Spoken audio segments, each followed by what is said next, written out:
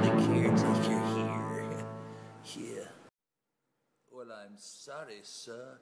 I don't mean to disagree, but I'm not sure what you're talking about, Mr. Torrance. You see, you're the caretaker here, sir. You've always been the caretaker, and I should know, 'cause I've always been here. Well, I hate to disagree with you, but you're the caretaker, and I know who you are. You chopped up your wife and daughter into little bits, didn't you, Mr. Grady? You're the caretaker here, not me. You, caretaker. No, you are. You're the caretaker.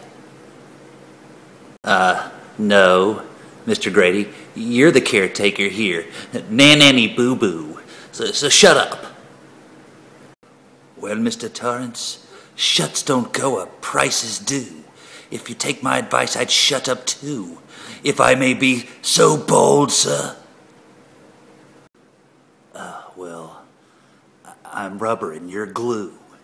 Whatever you say bounces off me and sticks to you, Grady.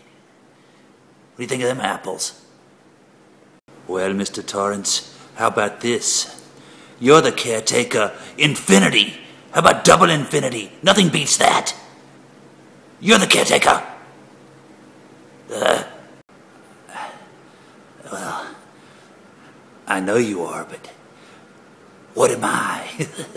Jeevesy. Mr. Torrance, there's only one way to settle this. Rock, paper, scissors.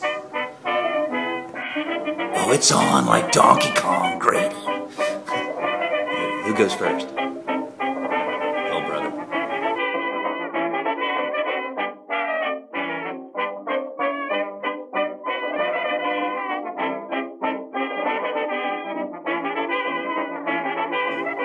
Here's Johnny.